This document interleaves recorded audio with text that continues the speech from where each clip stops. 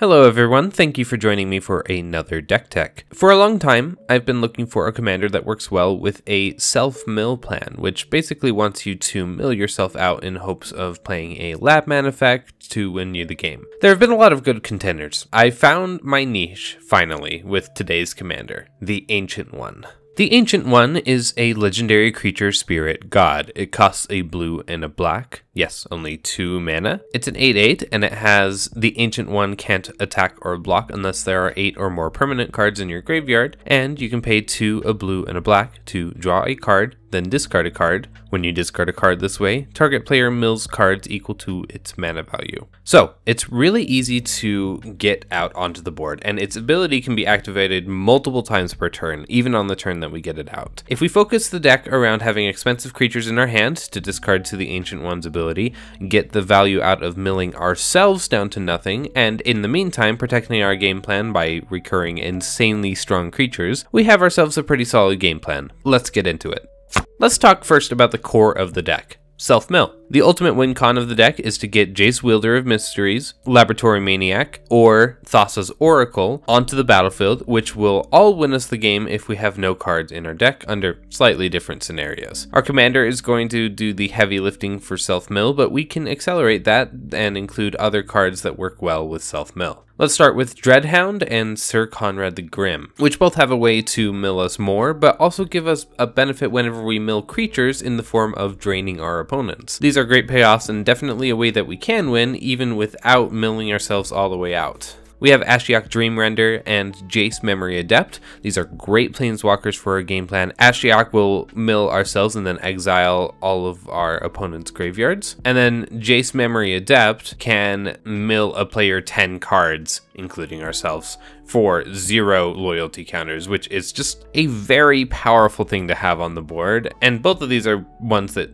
your opponents will want to action quickly, so you stop getting so much advantage off of them. Curse of Unbinding and Fraying Sanity are curses that we can play on ourselves to make ourselves mill a ton every turn. Curse of Unbinding especially I like because I can look for a big creature that we can put into our hand and mill the rest of the cards, and then that big creature can be discarded to the Ancient One. Angel of Suffering will protect us from damage and let us mill cards instead, which is huge because this will be a big deterrent for our opponents, who will definitely see what we're doing and won't want to attack us as a result.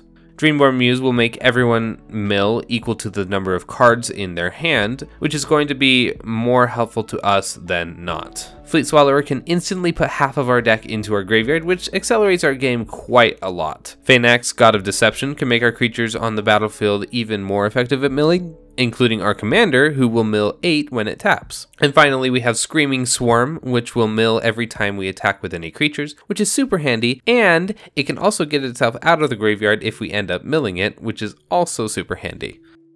Now, there are a lot of expensive cards in Magic that do a whole lot for a lot of mana. And by expensive, I don't mean that they are a lot of money to buy, but rather they are a lot of mana to cast. Let's go through cards that we are most likely discarding to the Ancient One, but they also could have some utility to them if we need to cast them. Delve is a great way to inflate a mana cost. So Dig Through Time and Temporal Trespass have a crazy high mana cost. We can delve them to make them cheaper, and they're honestly really great spells to cast, one giving card advantage and one giving extra turns, but we can also just discard them with our commander to mill a ton of cards. Shadowgrange Archfiend is a great way to knock out our opponent's big stuff, and then we can cast it for 3 when we discard it. But in addition, when we discard it, it'll give us 7 mil. So this is a great one to have. In fact, a lot of Madness cards are great as long as they have a high mana value to begin with. Archon of Cruelty does a ton of stuff, and so it's an interaction piece and a draw piece, all for 8 mana.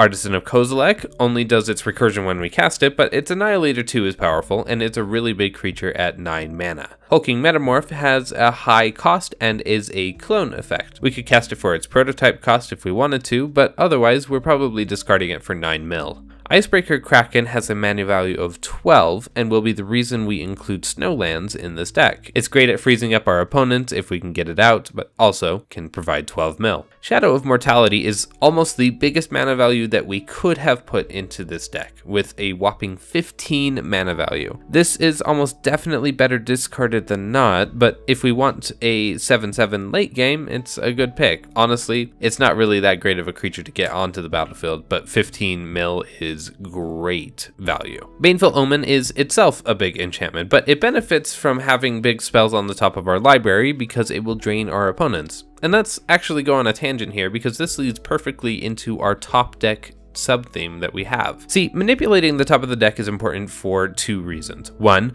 a bunch of these big spells care about it, and two, if we draw a card with the Endless One's ability, we can immediately discard it, meaning that if we get the same card on the top over and over again, we can take advantage of that multiple times. Halimar Depths and Ponder both manipulate the top few cards of our library to position the right cards there for the right situation. Mortuary Mire will get us a card from our graveyard and put it on top of our library so we can get back that Shadow of Mortality, for instance, and put it straight back on top of our library. Submerge is a great interaction piece, but it also takes advantage of our creatures that are already on the battlefield, and we can put them on top of the library to get milled again. Keen Duelist is another payoff, just like Baneful Omen, letting you reveal the top of your library at the upkeep, and then you'll make an opponent lose the life equal to the mana value of that card, and then you put that card into your hand. Essentially acting like a backwards Dark Confidant, and works really great in this deck.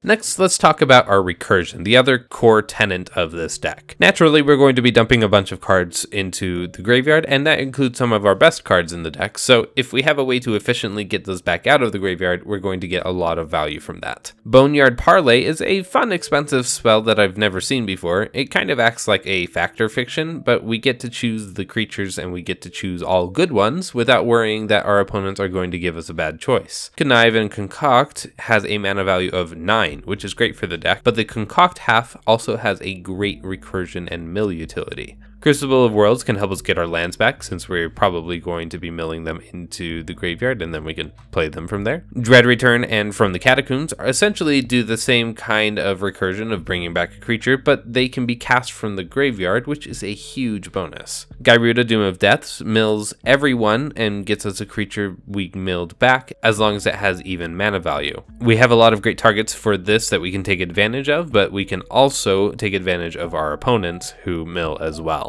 Living Death will swap all of the creatures in all graveyards with their owner's battlefields. This, I would say, is great if you know you can win this way. If you can still win with the self-mill plan though, I'd recommend sticking to that. But it's also a great chance to get your Oracle or Labman out if you milled them into the graveyard. Obsessive Stitcher can also discard and draw cards, but you can sacrifice it to return something else, which is pretty efficient with all of the large creatures in the deck. Phyrexian Reclamation is an excellent card here, since we can put those cards into our hand and then discard them again to the Ancient One. This is almost definitely a staple in any Ancient One deck because it has a low ceiling to activate and it is perfect for the strategy. Port of Karfell is a land that we can use to self-mill and recur a creature. Portal to Phyrexia will recur a creature every turn, plus it costs 9, so it's a great card to discard early game. Rise of the Dark Realms also costs 9, and if we have a large graveyard, this is definitely going to do a lot of damage and possibly win the game, just like that, just like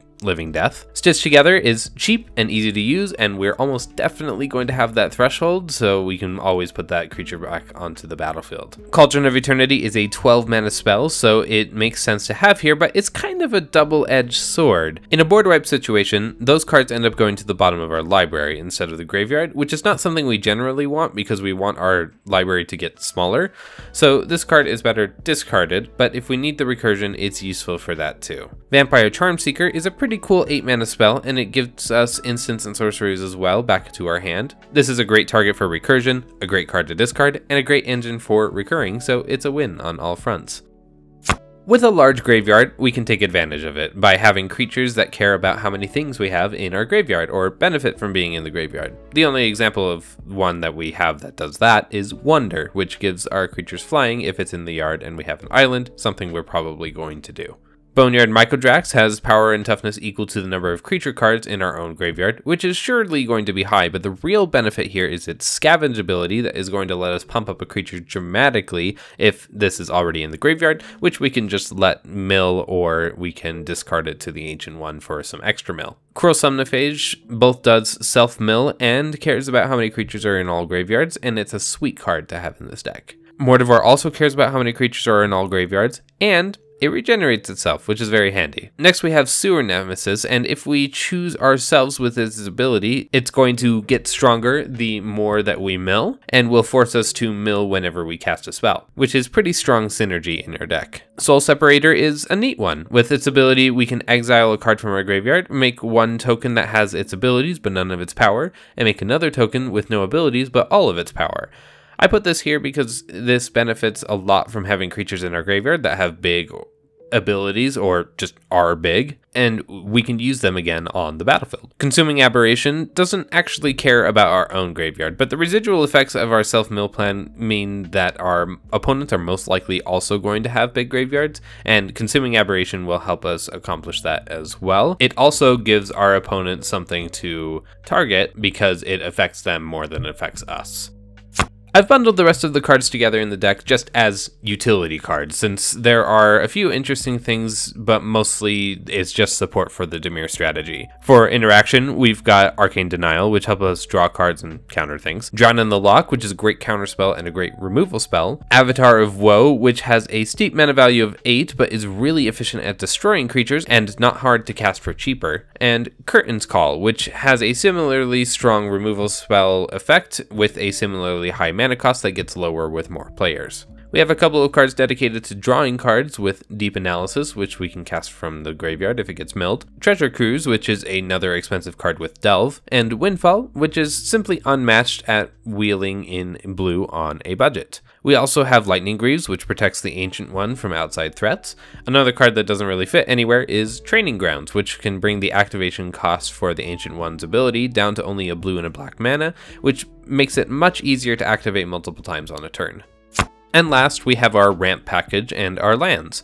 Per usual, the ramp package is pretty standard with Arcane Signet, Dimir Signet, Felwar Stone, Mind Stone, Soul Ring, Talisman of Dominance, and Thought Vessel. For our lands, we've included a bunch of them already in this deck tech, but here we also point out a couple of cycling lands that we included. These are great at discarding themselves so that we can draw a card, which adds more consistency and makes our graveyard bigger. Those cards are Barren Moor, Desert of the Glorified, Desert of the Mindful, Fetid Pools, Lonely Sandbar, Polluted Mire, and Remote Isle. In addition to those, we have our standard Dimir mana base with Command Tower, Drowned Catacomb, Morphic Pool, Myriad Landscape, Shipwreck March, Sunken Hollow, Temple of Deceit, Watery Grave, and then 9 snow-covered islands and 9 snow-covered swamps. The Ancient One is a really fun, cheap to cast, cheap to activate commander that loves self-mill and having a big graveyard. I'm excited to test this out against my friends, but let me know what you think of all of this. Would you take the deck in a different direction? Any big mana spells that I missed that you would include? Let me know in the comments. Thank you for watching, and I hope you look forward to the next one.